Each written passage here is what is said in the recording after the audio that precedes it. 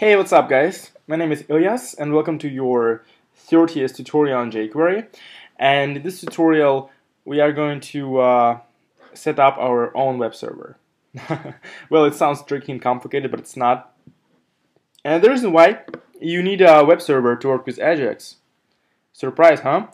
Because AJAX means communications with the server. So you want to send a request to a server, and well, before, I assume you guys had your tutorials stored locally, like I had as well, just on your computer in a folder, and you just ran them.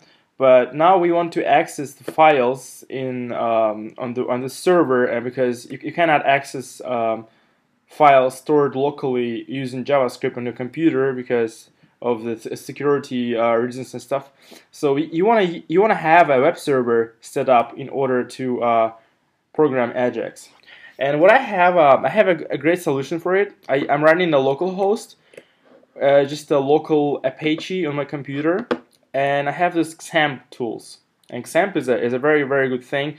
So let's just go ahead and Google for XAMPP and click the first result, which is apachefriends.org.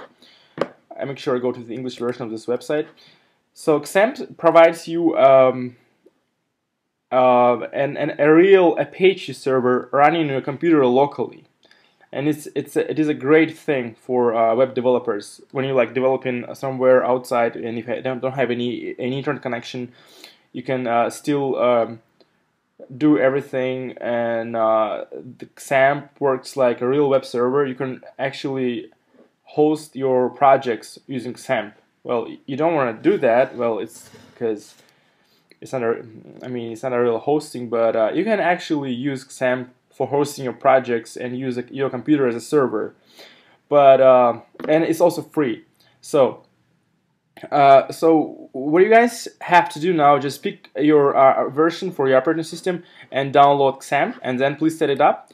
And when you set it up, you have to have a folder called htdocs. I'll just type it right here. htdocs is a standard Apache folder where you put your files. In our case, you just put that the files from our tutorial, all those folders, except the video folder, because the video folder is mine, where I just store my videos. Well, doesn't matter. So you have to just copy all this contents of the previous tutorial into this htdocs folder. Well, I have a link called web, so this is where I store it. And when I go to when I just type localhost in my browser and press enter, this server just displays me our page we created, because I called it index.html, and index.html is a standard name for a web page, so that it appears right away when you just type localhost. Or you can have a different name for your index.html and for your HTML document, because you can access it like this, just localhost / and the file name. Alright, so now I talked a lot and I explained you a lot, and now let's just go ahead and write our first line of AJAX code.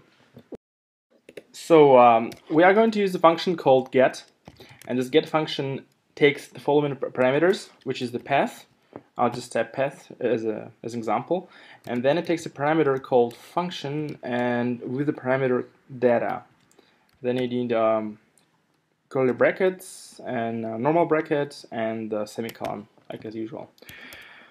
Alright, and within this function with the parameter of data, you will type your code. So now what it does, it accesses the file following this path, and this data parameter is the parameter which gets returned from the server. So this data variable will basically store the server's response, and in this case we are just asking the server to provide us the contents of this file, which is stored under this path. Alright, now time is up, unfortunately, and we won't make it in this tutorial anymore to test and to program our AJAX function, but now I explained you the simple get function. So we grab the file path we get this data as a result, and then we can do something with this result. For example, we can display it on the page. And we will do it in the 31st tutorial. So thanks for watching, guys, and I'll see you in the next tutorial.